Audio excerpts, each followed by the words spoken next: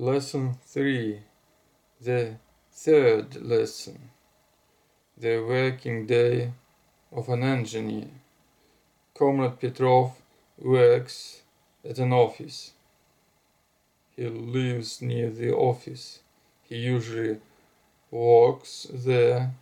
He only works 5 days a week.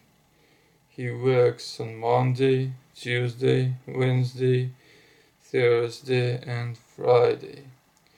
He doesn't work at the weekend. His working day lasts 8 hours.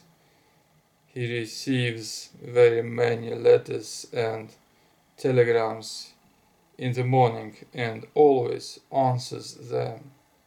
He sometimes translates articles from foreign newspapers and journals. He often receives engineers from factories in the afternoon. They discuss a lot of questions with him. He usually finishes work at 6 o'clock in the evening. Comrade Petrov learns English. He works hard at his English.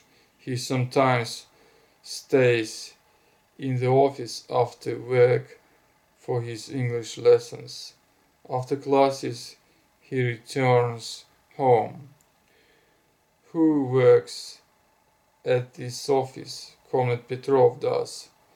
Does he work very much? Yes, he works a lot. Whom does he often receive at the office? He often receives engineers from factories. Does Comrade Petrov live far from the office? No, he lives near it. How long does his working day last? It lasts 8 hours.